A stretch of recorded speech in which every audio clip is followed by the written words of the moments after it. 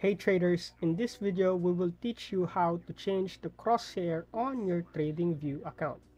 So let's get started.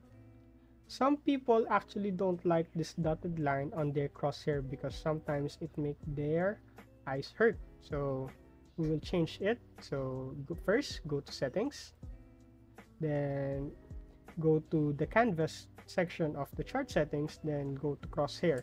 So as you can see, you can change the color of your crosshair and the line that it uses. So it uses some dashed line, dotted line, and just simple line.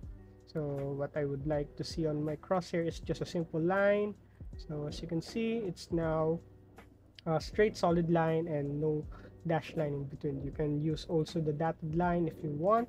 So there you go. To test it, just go to the right side of your chart. So as you can see, it's now dotted line. If you want to change it to dash line again, it's dash line now.